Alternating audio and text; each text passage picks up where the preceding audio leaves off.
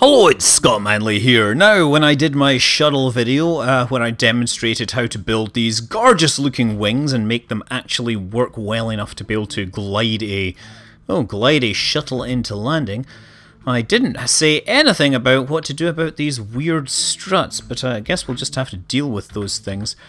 One thing that you may not know, by the way, is that you can switch symmetry mode using the R key, incidentally, so you can switch between mirror and radial mode.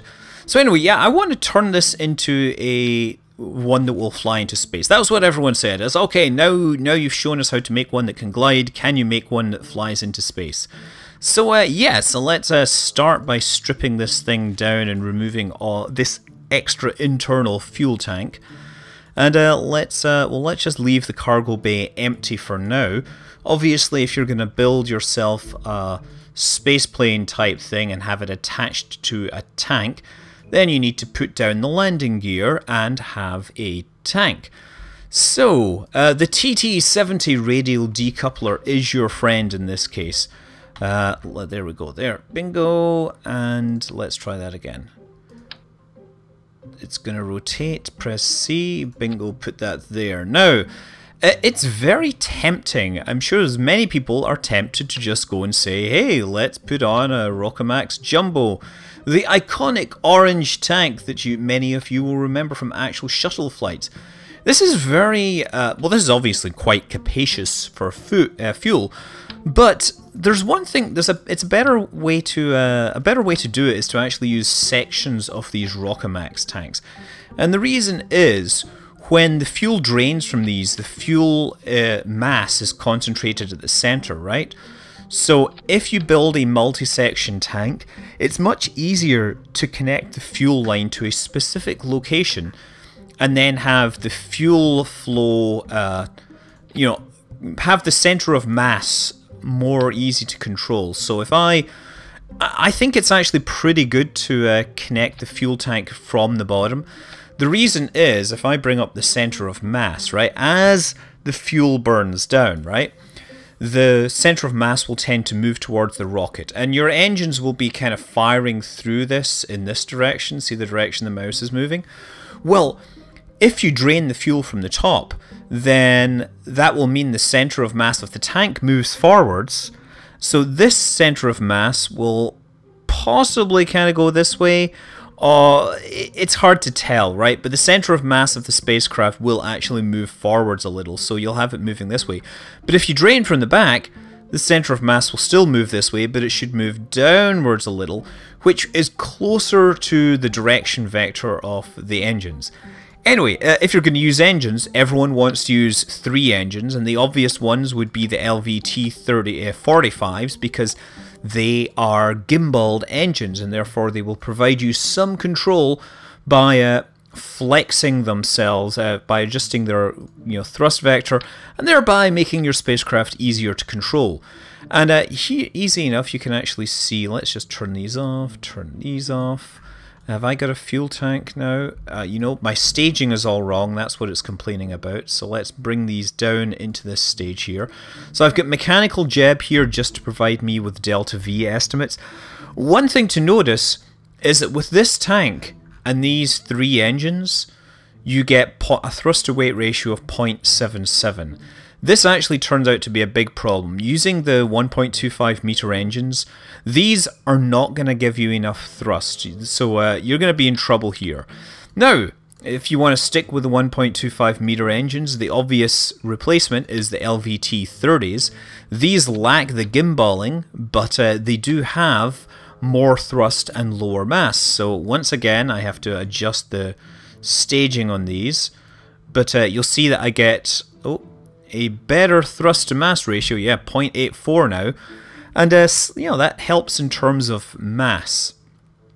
So it is actually borderline possible to get this into space, but truthfully, you're better abandoning the purity of the space shuttle design and instead using 4 rocket engines. And that actually gives you a reasonable thrust to weight ratio. Now obviously I haven't aligned these or anything just yet. I will get to that. Now, in terms of solid rocket boosters, if you want to have the classic space shuttle design with solid rocket boosters, the only one you can use is the S1 SRB KD25K. Yes, that's basically the biggest solid rocket booster we have, and it does turn out to be kind of not quite as much as we would like, but let's just slap them on here for a minute so we can get an idea of what our staging and everything looks like. So I'm dragging this over, dragging all the engines down into the first stage. I haven't aligned anything. This is entirely so that we can figure out if we'll get enough delta V. Total delta V 414. It's not nearly enough. I have disabled monoprop here, right, so that we're not... Oh, there we go. Disable that as well. So once we get into space, the idea is we would use these, so we can actually turn on the monoprop, and that gives us an extra 400 meters per second. So hey, 4,603, that's definitely in the range. If I disable this one, or enable this one, now we get 5 kilometers per second. So in theory, this is pretty good. It has solid thrust to weight ratio all the way through its launch. It has enough delta V when you include the orbital maneuvering system, or OMS. One thing it does lack is thruster gimballing. And the best way I've found to do that, to emulate that, is to use a pair of Werner engines, right? So I'm just going to stick this on the bottom here, just so you can see where it goes. Oh, that wasn't supposed to go inside there. So much for that cunning plan, and now my space plane is falling apart. Undo. Undo, let's do this again. Let's put this on here. So you can create little Werner thruster clusters here, using the Werner engines on the struts. There we go. Cubic octagonal strut 1 on one side. Let's just... not that way. There we go. On one side, then grab that and stick it on the other.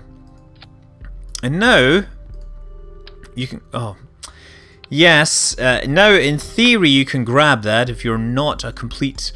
if you don't make terrible mistakes. And you can stick them on the end here, duplicate them. So that gives you...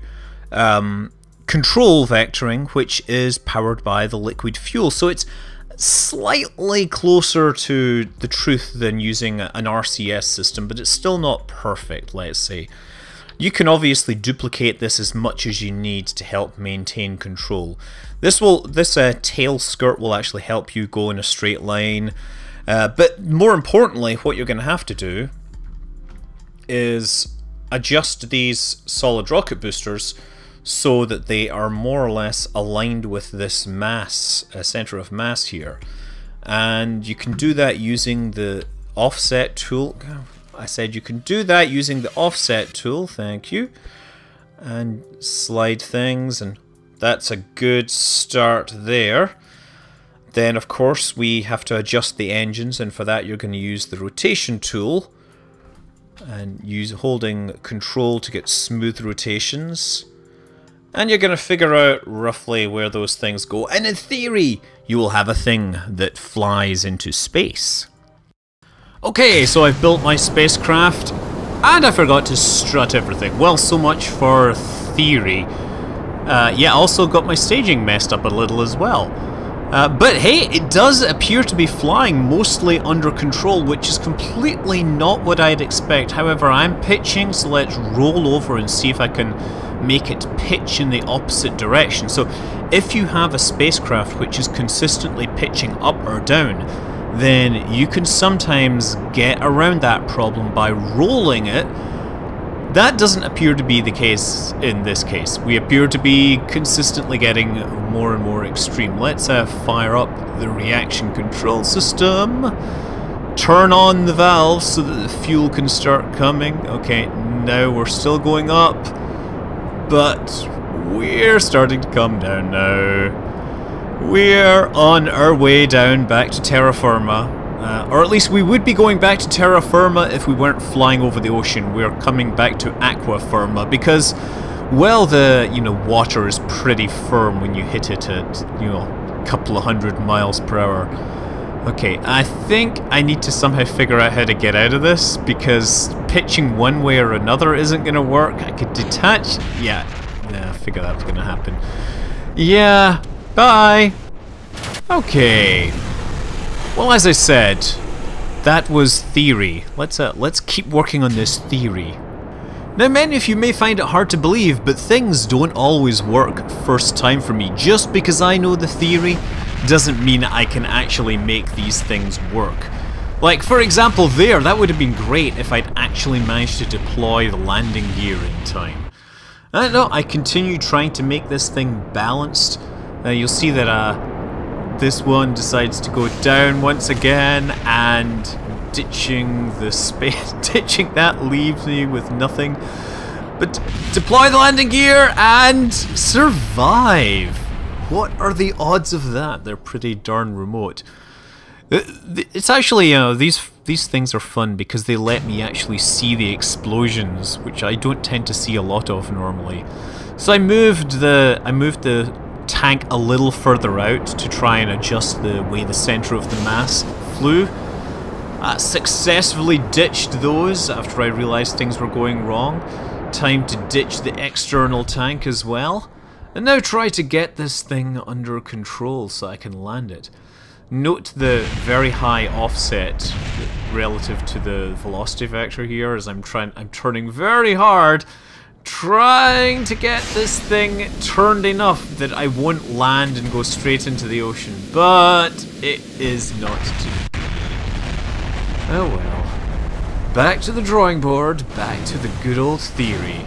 The most important thing is to stand by the words of the crew of the Galaxy Quest. Never give up, never surrender. And yeah, try and avoid giant clumping, chumping, smashing machines that blow things up. So yeah, another attempt here to get the thing down safely using the RCS thrusters to accelerate me, keep myself going fast enough, and land it in more or less one piece. There, that is my least unsuccessful mission so far. I mean, I must say, when you are pushing the limits of the game and yourself, judging yourself by the least unsuccessful mission is completely valid and acceptable. So once again, get ready to ditch everything. Aha! It warns me I can't deploy the parachutes at this altitude, which is why they probably just went straight into the ground, and why I follow it. Thankfully, the crew capsule survives owing to some sort of miracle. There it is, little unicycle skipping its way down the hillside. But the crew will walk again and they will come back for another attempt at this. And it's a good thing, because after all those failures, I eventually got everything in the right place. I got all the stuff angled, and this is my final orbiter, at least the one that I managed to make work. So you'll note that I immediately pull back because those engines are offset. You kind of want to point your nose towards the direction you're moving to make sure that you're not actually going to be picking up velocity going retrograde. So yeah, lean back just a bit, and then let those engines kind of balance each other out and push yourself upwards rather than sideways. Of course, when I say balance, I'm really more or less furiously fighting for control of this. There's the little Werner engines hidden inside the engine cowling there. We've of course got 4 of those engines on here. You know, the thing with Kerbal Space Program is the stock engines in the 1.25 meter. There isn't anything more powerful than that LVT-30, right? If you want to go more powerful, you have to go to 2.5 meter engines, and then that just looks silly. It doesn't look like a space shuttle anymore, does it? Okay, so we're arching over and we're starting to get up to SRB burnout. As soon as that happens, we want to make sure we don't lose control. And getting very, very close. Here we go. There we go. Ditch them. Clean separation. Excellent. Oh, a little bit of bump on the way down, but we are now going to continue into orbit. Now at this point it is more or less being flown like a regular rocket, so I'm just going to time accelerate my way through most of this. Again, you got to remember that your velocity vector and your thrust vectors aren't aligned, so I'm upside down, which means that my thrust vector is actually higher than my nose is pointing, which is actually a pretty good way to fly. I'm obviously watching my time to apoapse and making sure that it's continuing to increase. If it ever starts to decrease, then you're not gaining altitude fast enough. So picking up speed, burning down the fuel, but what happens is that as my fuel levels drop, I get more and more torque on the spacecraft, so I actually have to throttle back the engines to make sure that the spacecraft doesn't end up rotating, and at the end you're using about 1/3 thrust, but that was the best way I could make this thing balance out. So we burn out all our fuel, ditch the fuel tank, and it's time to switch over to those RCS engines, which means all I need to do is enable this. It'd be really nice to get action groups able to control that. The RCS thrusters are firing and I'm starting to pick up speed into orbit. This has, after a bit of work, I gave this thing a lot more monopropellant than I think it really needed, but without the monopropellant I would have had a hard time getting into orbit. The real space shuttle had about 1,000 feet per second of delta V from its orbital maneuvering system, and that's actually more or less what I end up with after this. Obviously, again, this is all running at around 4 times regular speed because this is quite slow. We accelerate up, we get our, you can see the periapse is of course rising slowly, and I'm keeping my nose high enough that the orbit isn't starting to fall back. Although having the orbit start to fall back to the planet is perfectly legitimate. Real spacecraft do in fact do this. Anyway, once that we're high enough, or once the apoapse is high enough, it's time to just cruise up to altitude. Now, one other distinction between this and the shuttle's orbital maneuvering system was that the OMS engines were actually mounted quite high up in the fuselage, so they would be angled down. You know, the space shuttle controls would actually tell you where your thrust vector was, and depending upon which engines were used, your thrust vector was different. I don't have those instruments, I just have to guess. But that doesn't matter because I have everything lined up through my center of mass and through my pointing vector. And there I am, into orbit with my space shuttle. I'm Scott Manley, fly safe.